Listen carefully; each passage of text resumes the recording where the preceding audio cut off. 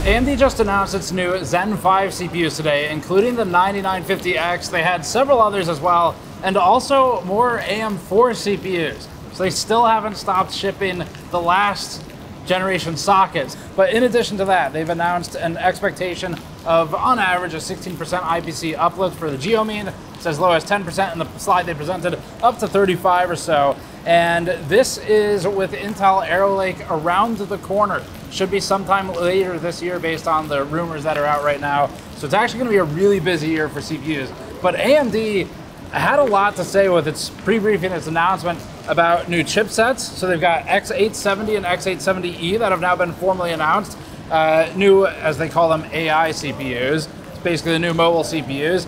And then on top of the Ryzen 9000 series, which is Zen 5, they've got the AM4 Ryzen 5000 series CPUs in the XT lineup. So that is what we're talking about today. Plenty of AI buzzwords surrounding all of it. But ultimately, we're in Taiwan all week for this and other news, including the rest of Computex. So you should check out the channel for what we've posted so far and what we have coming, because it's been multiple posts per day, including keynotes from NVIDIA and Intel, in addition to this AMD one. Let's get started.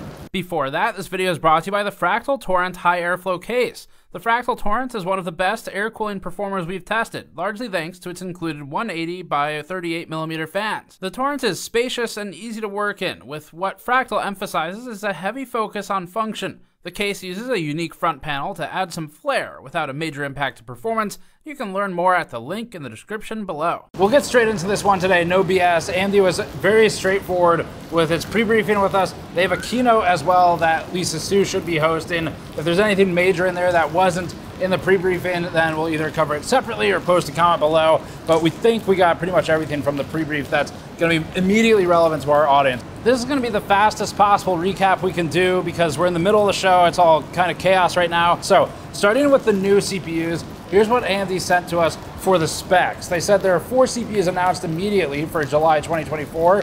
These include the R9 9950X, R9 9900X, R7 9700X, and R5 9600X, not counting the non-AM5 CPUs that we mentioned earlier. So for these, the core counts are predictable. The AMD R9 9950X is a 16-core 32-thread CPU. The 9900X is a 12-core 24-thread CPU. The 9700X is an 8-core CPU. 9600X is a 6-core CPU, following the existing nomenclature. The 9950X runs 80 megabytes of cache and a 170-watt TDP. So far, this is all the same as the 7950X. The frequency claims a maximum boost of up to 5.7 gigahertz, which AMD's 7950X also claims. The 9900X is also about the same as the 7900X, except for TDP, which is lower. That has it more efficient than the 7900X, as it has otherwise comparable specs at a lower power level, assuming AMD used the same variables in its formula for TDP for both of these generations. The 9700X and the 9600X, however,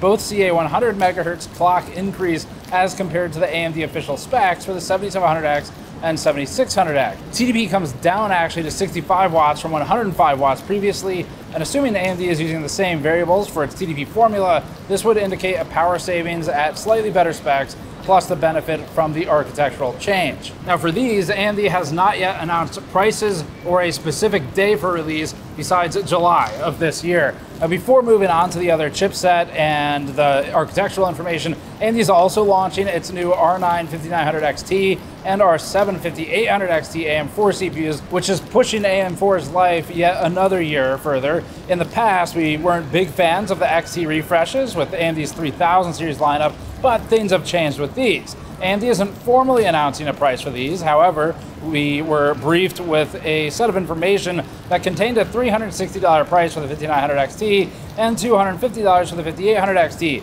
AMD, however, later retracted this information and stated that it was an error. We're not certain whether it was a typo or the actual pricing, but just included by accident. Either way, the 5900 XT is a 16-core CPU. It's a notable increase from the prior 5900X because the XT, apparently that extra letter gets you another 4 cores. That already makes these much different from the older XT refreshes, which were just small clock bumps. The 5800 XT is still a more predictable 8-core CPU. TDP and clock targets are the same for the 5900 XT and the 5900X.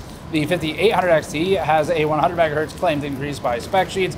and launch is July for these as well. To finalize the CPU hard specs before moving on to the background information and architecture, the Ryzen 300 AI series is also new.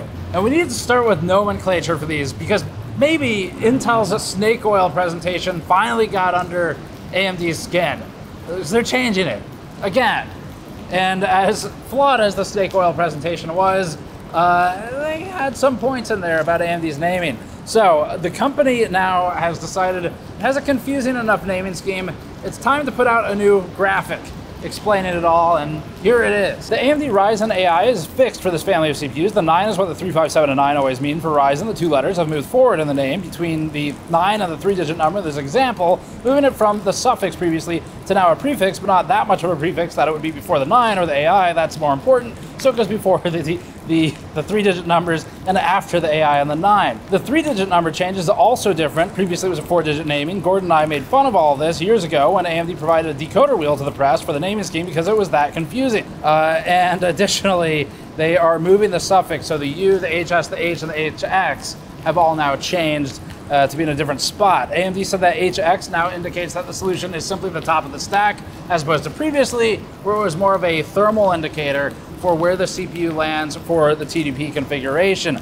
So with that in mind, the 300 series will now have a configurable TDP from 15 to 54 watts. 2 of the announced CPUs include the AI9 HX370 and AI9 365. The HX370 is a 12-core CPU on Zen 5, which brings with it 4nm process. Its max boost is 5.1 GHz and base is 2.0. The CPU claims 50 peak NPU tops, or tera operations per second, when using the industry's new favorite singular number to represent the amalgamation of an entire CPU and billions of transistors. TDP is 28 watts and CTDP is 15 to 54 watts, with cache at 36 megabytes and an RDNA 890M IGP running 16 CUs at 2900 megahertz. AMD also used the phrase RDNA 3.5 for this generation. The AI9 365 is a 10-core, 20-thread CPU at up to 5 gigahertz, depending on the power and the workload. This one is running an 880M IGP with 12 CUs, a significant cut down on the GPU component. Now, AMD hasn't gotten too deep into the Zen 5 specifics yet. They may have said a little bit more on stage. Normally, they preserve all of that information, though, and release it later. So we're expecting a deeper dive on the Zen 5 architecture, probably in or closer to that July area for the upcoming CPU launch. We do have a couple of super basic things, though, from the presentation, the pre-briefing. So, the company stated these 3 points so far without any elaboration. 1, improved branch prediction accuracy and reduced latency during branch prediction. 2 is higher throughput with wider pipelines and vectors. And 3 is a deeper window size across design for more parallelism, they say, based on this slide. Regardless, the company claims that its Zen 5 improvements contribute up to, quote, 2x benefit in instruction bandwidth and other places like, quote-unquote, AI processing. For X870 and X870E, AMD has announced that it will support USB 4 on all these boards. We know that they have B-series chipsets in the works as well, and we've actually already spoken with the motherboard vendor about them. AMD noted PCIe Gen 5 concurrent support with NVMe Gen 5 and higher Expo clock support as a notable feature of the X800 series chipsets. Now, on the NPU and XDNA 2 side, AMD announced that this solution is what it calls, quote, the world's first block FP16 NPU, and we'll kind of stop there for the AI discussion for now because we just don't have enough information to go further into it. Now for some quick performance numbers. So we'll run our own testing once these CPUs become available for review, and as always, we prefer to just kind of wait for our numbers or any third-party numbers to draw conclusions. However, it helps to understand the first-party claims and where the company is trying to position its CPUs and which CPUs it's challenging the most. So we'll go over just a couple of the things AMD said. Against its own Zen 4 CPUs, AMD says an IPC uplift ranges from 10 to 35% in this slide, with an average of 16% geo mean.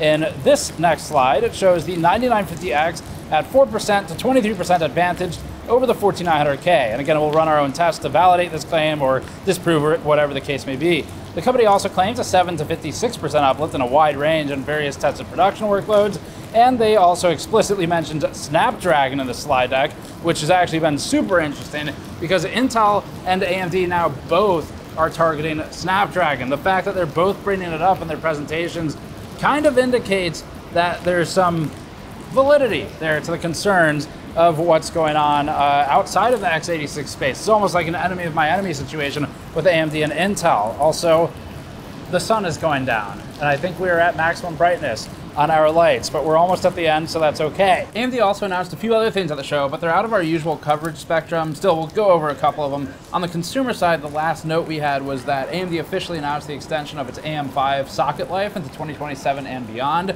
So this follows the unexpected multiple extensions of AM4, and in this front, AMD is absolutely killing it for culture support with these platform life extensions where the gaming enthusiast crowd, it really extends the longevity. It makes it so that you can drop in CPUs, and this has been something that we've been supportive of for AM4, and hopefully Intel catches on as well. So that was the change for AM5. Now on the enterprise and server solution side, AMD announced the new Instinct MI325X GPUs and AI Edge product, 5th gen AMD Epyc CPUs for end of 2024, and it made it a point to talk about its CPU performance growth, almost seemingly in response to NVIDIA's comments about CPUs having not meaningfully changed in 60 years.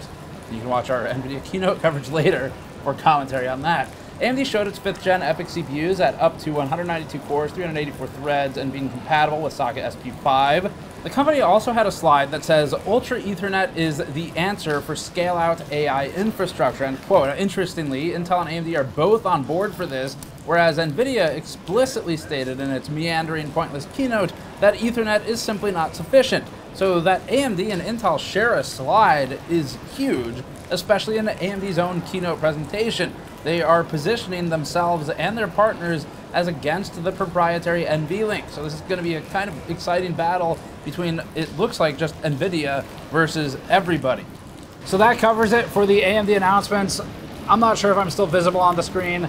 It doesn't really matter. That's all the news though. Check back because we have a motherboard discussion where we show one of the new boards for AMD CPUs. And then we also have some case roundups already. So we saw Antex, we saw Fantex Lee and Lee, those will be going up. And then we also have already posted Scythe and its new CPU coolers. Check all that out on the channel. Be sure to check back regularly because we'll be posting multiple times a day all throughout this week. And YouTube might not send you all of those videos just because there's gonna be so many of them. So check back, subscribe for more. Thanks for watching as always, and we'll see you all next time.